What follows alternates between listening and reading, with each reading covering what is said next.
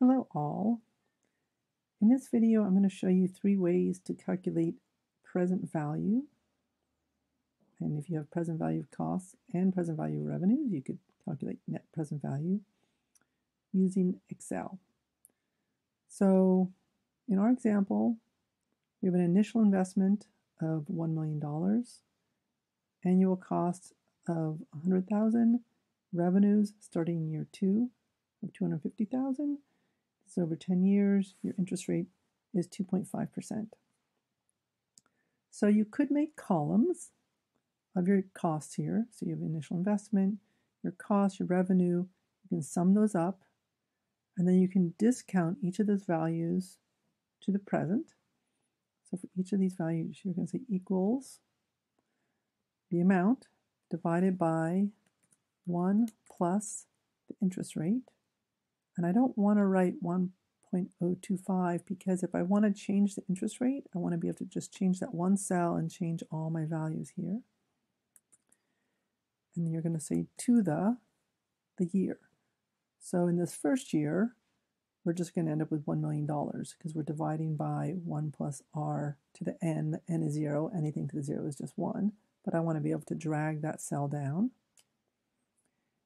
And I want to make sure I freeze this little D6 because I want to freeze that interest rate cell. So I'm going to use function F4. So now I can drag that down all the way and get the present value for each of these years' net values. And then I can just sum that up, equals sum, oops, and we get $68,900. Okay. Another way I could do this, given that the payment is the same every single year, is I can just use this Excel tool, PV, and it says what's the rate, what's my number of periods, and what's my payment. Now this, for my costs are this much, but for some reason the PV looks at costs as if it's positive, it's going to make it negative. So I'm going to put a little negative sign in front of this as my payment so I can get a negative value here. So those are my annual costs, but I have to remember that I also have my initial costs. So I'm also going to add to this my initial costs. So those are my total costs. I can do the same thing. I have a series of payments for my revenue of $250,000 equals PV.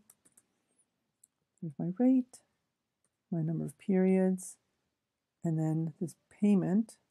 And again, I'm going to put a negative in front of it because my payments are actually going to end up being a positive number. Now these are my payments, but my revenue starts in year 2. So I need to subtract off of here the first year of revenue.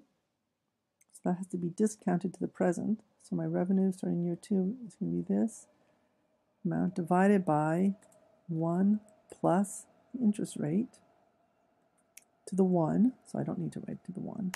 Okay, so that's my total revenues. So my net present value is going to be the sum of these, this, plus this amount. Okay. And a final way I could do this is using the NPV function. So in the first case, I'm just going to have it be the 100,000.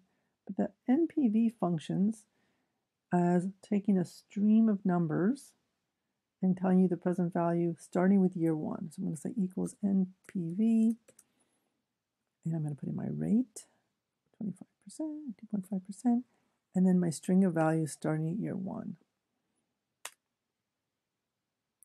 I'm going to do the same thing for my string of values starting at my revenues, NPV, my rate, my values starting at year 1, so I have to include that 0 in there.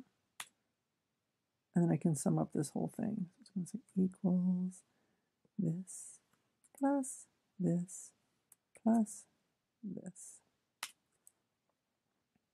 And in every case, I get 68,907. Now I could change this interest rate, and they would all change.